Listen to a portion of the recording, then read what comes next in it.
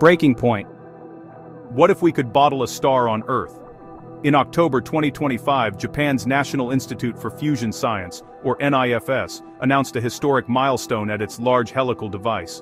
Scientists there sustained a plasma at an astonishing 120 million degrees Celsius for several minutes, a duration that is, honestly, an eternity in the world of fusion physics. To put that in perspective, the Sun's core is a mere 15 million degrees. Led by Professor Masayuki Yokoyama, a leading authority on stellarator plasma physics, the NIFS team used a sophisticated system of AI-driven magnetic fields and advanced superconducting coils to achieve this record stability. This wasn't just a lab curiosity.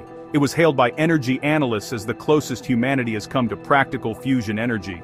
The news, released from Tokyo, spread like wildfire across global news wires, instantly shifting the conversation around fusion from a distant scientific dream to an immediate and disruptive technological force. For the first time, the promise of clean, limitless energy felt tangible, forcing the world to ask a critical question. Did Japan just ignite the beginning of the end for fossil fuels? This achievement demonstrated a level of control that many thought was still decades away.